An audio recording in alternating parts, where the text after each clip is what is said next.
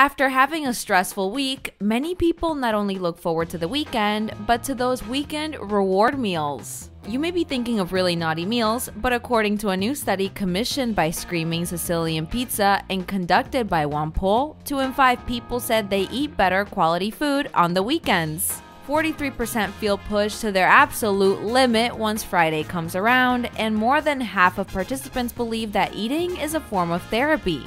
What people buy at the store usually reflects just how overwhelmed they are. 6 in 10 buy pre-made meals or things that are easy to prepare ahead of busy days. This is probably because 59% of respondents for the Screamin Sicilian Pizza study said they don't actually ever feel like cooking after a long day, plus 33% said they don't cook because they can't decide what to eat. While cooking isn't everyone's favorite activity, 62% of respondents said that sitting and eating is the best part of their day, and more than half look forward to dinner the most. More than 3 in 5 said sitting down and enjoying a meal gives them a mental break from their day.